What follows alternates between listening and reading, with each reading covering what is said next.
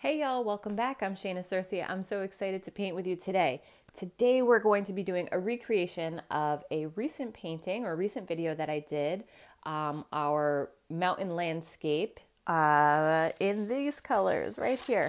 So this is the recent one we did in watercolor. You can find that video here. I'll link it also in the description of this video. And we are going to recreate it in gouache. So here are the two final pieces, and this video is going to go through the gouache version and go check out the watercolor version, and then tell me which one you prefer for this style of painting. So thanks for joining me. Let's get started on our gouache painting. So gouache, this is my box of gouache, which my son has actually taken over, so I had to kind of rifle through to figure out what colors I had left. But gouache is basically it's still a water-based medium. It is thicker, more opaque than watercolor. You use less water with it, but it's different than acrylic. And acrylic is a plastic and it dries. It is it's a little, what's the word? It's a little thicker. It's a little harder to maneuver than gouache. When you add water to gouache, it really gives you a lot of control and movement. Gouache dries matte, acrylic dries shiny. So gouache is more of I guess a thicker, more opaque cousin to watercolor versus acrylic. So we are going to use that today. You can see here, I'm just using a paper plate here. I have some different colors out here. I tried to get close to the colors in here. I have a yellow ochre for this color. I did not have an aqua, so I had to make an aqua with some Viridian Green, phthalo blue, and white. And then I also have black here that I'll mix with Prussian to give myself a navy blue. And we'll go from there and see how it goes. I have to be really sparing with my white because my son has used pretty much the whole tube. This is all we have left because he uses this a lot as a mixed medium with his watercolor for highlights. So I might pull in P.H. Martin's white later if I need more for some details. All right, so the reason I wanted to do gouache on this is because when I was painting this, I really wanted to do some other layering that really can't be done with watercolor. Excuse me. So I wanted to layer some lighter colors on top of darker colors, which you can't really do with watercolor because they're so transparent. But with gouache, they're more opaque, so you can get away with it a little easier. So we're going to see how it goes. I asked in the video if you wanted to see a gouache painting of this, and you said yes. So let's get to it. So first thing I'm going to do is try to replicate my drawing from before. It's not going to be exact, but I'm going to give it a go to get pretty close.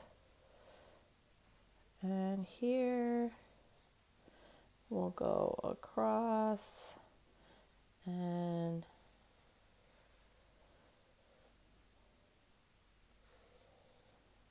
all right, and then our big mountain in the background, and then we got to put our rising moon in. Now the rising moon, I haven't decided if I'm going to do that in gouache or watercolor because I really love that wet on wet technique that I use to create this moon, but maybe we'll give it a go with gouache as well. All right, so there we go. And I think I'm probably going to add some textures on that I wasn't able to do before with the watercolor version. All right, so let's get started. So first thing I'm going to do with this is, since I've made this aqua color already, I am going to go in and do those layers. So I'm just going to start in the mountains and work my way around. Now you apply water to gouache just as you would to your watercolors, and you can see I get like a nice milky consistency. I got to make a little bit more of this aqua color. So this blue, touch of this Viridian Green, and a bunch of white will get me pretty close. It's going to be a little darker, I think, but that's okay. Cobalt teal was the name of the color for the watercolor, and this is a mixture to kind of get close to that. All right, so let's see. So when you paint with gouache, it goes on in this really nice milky, creamy consistency. You can still dilute it to get some more opacity or blending to make it lighter. But you can also add white to your gouache colors to get lighter.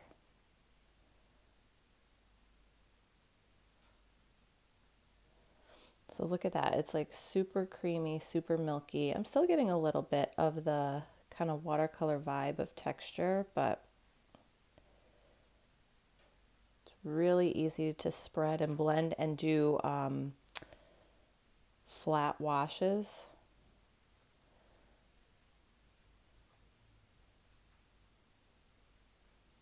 Beautiful. All right, we're going to let that dry. You can still layer with gouache just like you do with other colors or with watercolors. So up here, I'm going to see if I can blend this down to be lighter towards the bottom.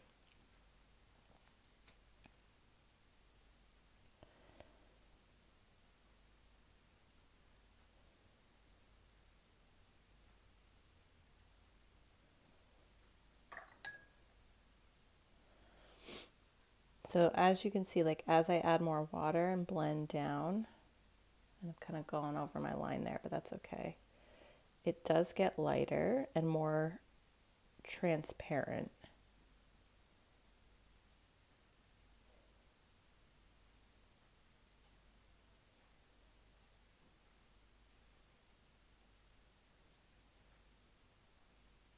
So you can still achieve some of that gradient with these, but they really do play well as a flat kind of medium. All right, so those are the only colors or areas that I did in aqua. I'm just going to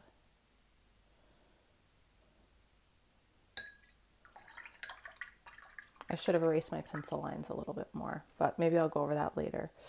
All right, so let's jump into, I'm going to jump into my yellow ochre. I used, what did I use in the last one? I used raw sienna. Yellow ochre and raw sienna are kind of similar in nature in this earth tone yellowish color. So this is the closest I could get, but this is really close. So you can see this is kind of hardened as well, and just adding water to it reactivates it. So even if your gouache hardens, you can reactivate it with water. Unlike acrylic, once acrylic hardens, it's plastic. You can't reactivate it. So we're going to start with these.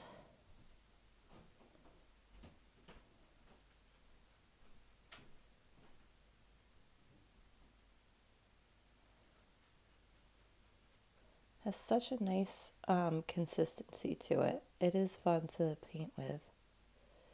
But it is different. It is different than watercolor. So it has a higher concentration of pigment to binder for sure. The brand that I'm using that I have on here is just an Arteza set I got online. I don't use it as often as I thought I would when I got it. I've had it for over a year. But again, my son uses it quite a bit, or at least certain colors from it, to add to his paintings.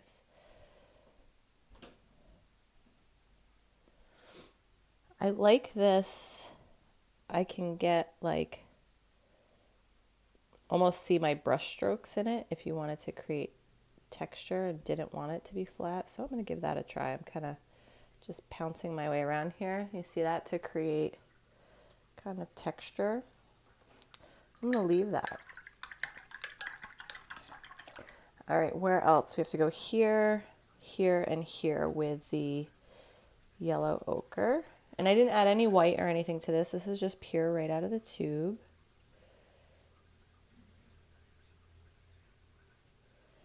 And you can use your same watercolor brushes with gouache. Just clean them off really well when you're done.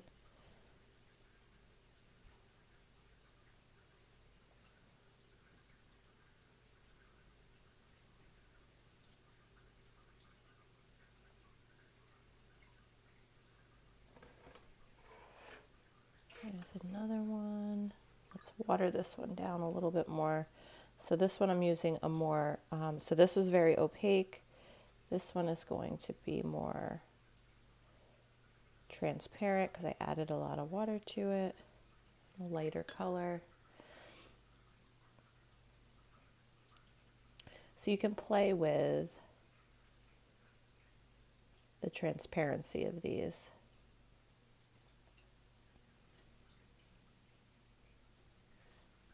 All right. Oh, and one more. One more. Make this one really light down front. Sure.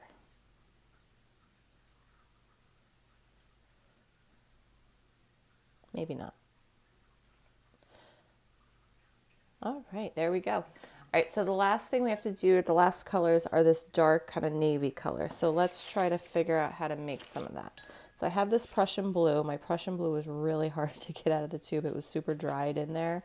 So I had to soak the top. I only got this little nib out. And I'm going to add a little black to that. And this won't be exactly the same as that other blue color. That was an indigo, which I don't have. But let's swatch this out. So let's take a little piece. It's still a really dark color. It definitely has some more green undertones to it. You guys can't really see those. Let me just, there you go. When I add water, it's a beautiful color, but it has more of a green undertone than a coolness to it like the indigo, but we're going to go with it. I'm sure I could get closer if I wanted to do some more substantial mixing, but you don't have to worry about gouache bleeding into itself as much. So this, it dries pretty quickly, but you know, this area isn't completely dry, but I don't have to worry too much about it bleeding. I mean, if things are super, super wet, you want to be careful, but I do like these textures that I can get, especially with the darker colors.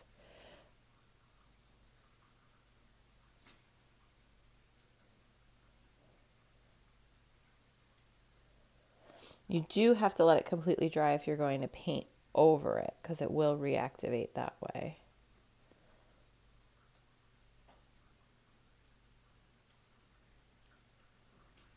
So after I do this layer, before I add trees on and start layering, I'm going to have to let the whole thing dry really, really well. But seeing these darker colors, let me just show you. Let me rinse off my brush a little bit. So we're going to lift out a little. So you can see I can lift out and create texture with some lighter areas. Now, if you really want to go for a flat wash, you can. But if you want to create some texture within your wash,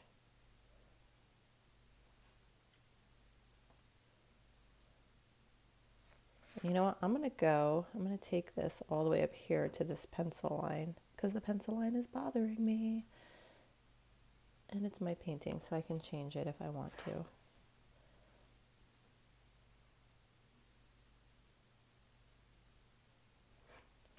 So I'm going to have this little slice up here, and actually we're just going to make it a little wider.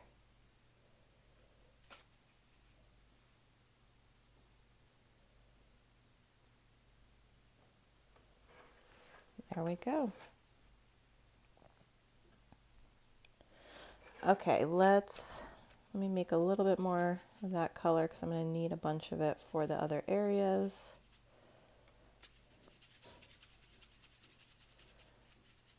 I think I went a little dark with this one, and I can't get any more Prussian blue out, so.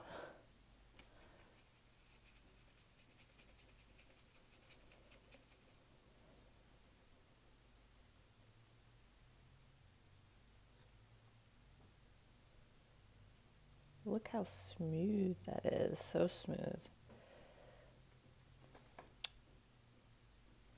Like, it's so smooth and but opaque, so not as kind of watery. I'm just going to turn this around, as watercolor, but like not like acrylic would take so much work to get this so smooth.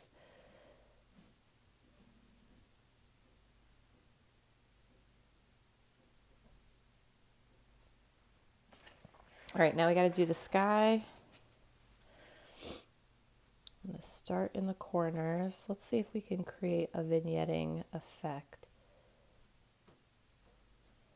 by applying water.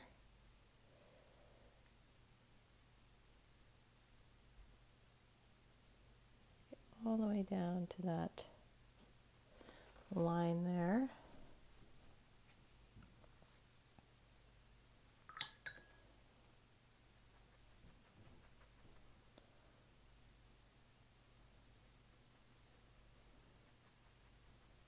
So you can see adding water does lighten it. How smooth of a transition that is, I'm not sure. We'll see how well we can do here. Because you don't have to use as much water on these, and it's more pigment, more paint, you can get away with different papers. You don't have to be, 100% cotton. You could even get away with mixed media journals. So that is something to keep in mind as well. You can still certainly use 100% cotton papers, but you don't have to.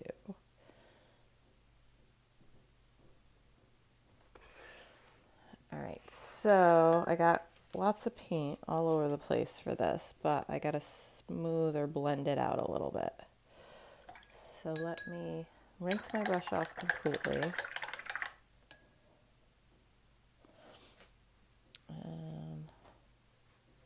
So when you do add water to it, you're going to see some of your brush strokes. It's not going to blend kind of as seamlessly as you can get watercolor. You have to work at it a little bit. At least that's what I'm finding. Again, I don't paint with gouache all that often, but I might start. Some of these designs really lend themselves to layering and flatter washes, so it could be a good fit for me in some of the work I'm doing.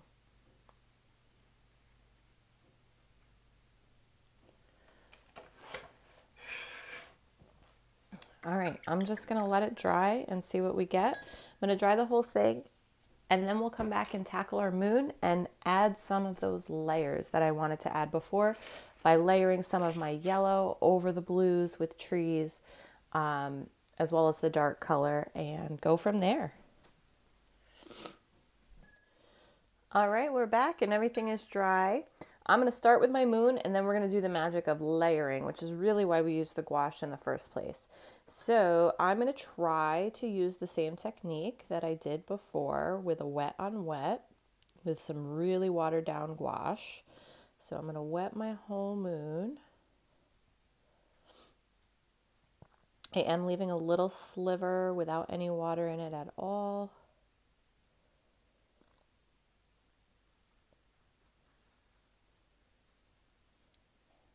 All right, so I have some really watered down black here. Ooh, I need to water it down even further, I think. And I'm just gonna start dropping some in. We'll see if it seems to bleed and blend even more than my watercolor. But we're gonna see what we get. I want this to go all the way up to this edge here.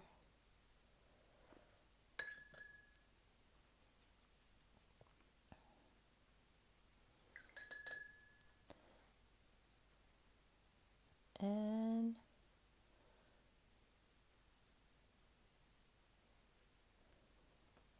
there we go. I'm going to leave it. It looks good now. We'll see how it does drying with the wet on wet. Got a little puddle here. Not really sure what to do about that. But I'm just going to leave it and let it dry. I think it looks pretty good so far.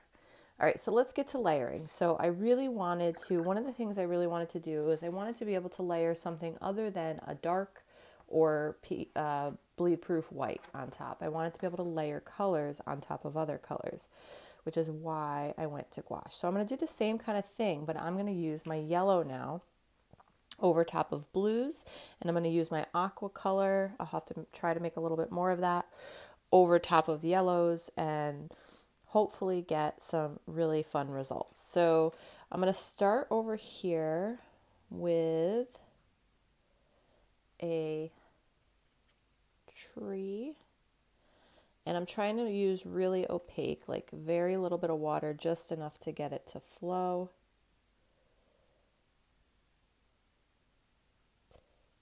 And it is very opaque. I do still see a little tiny bit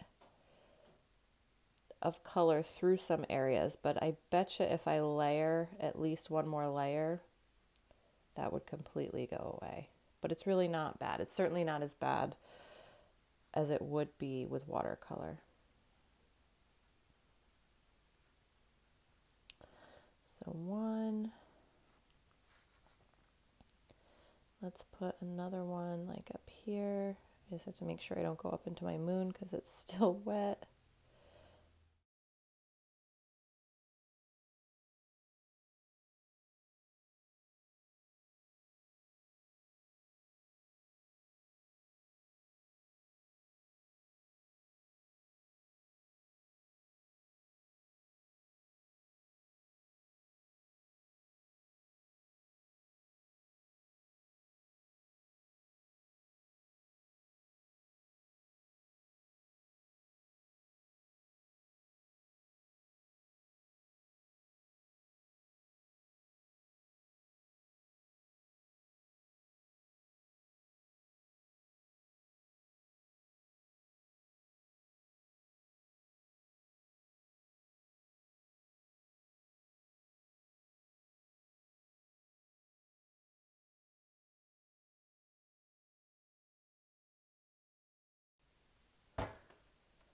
All right, here we are with our final product. One in watercolor, one in gouache, both very similar in nature.